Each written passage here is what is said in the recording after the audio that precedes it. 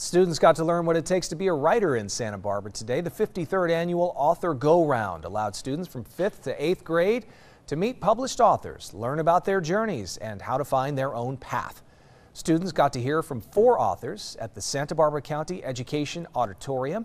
They were excited to learn more about writing and illustrating. I like it, and I like how we get to meet all the different authors and get their signatures, and learn that the different process of going through to get your book published. Today was good. I like learning about the authors, and they're really funny and stuff like that. I don't want to become an author, but I think it's really cool to be an author. Like it's fun to have ideas and write them down.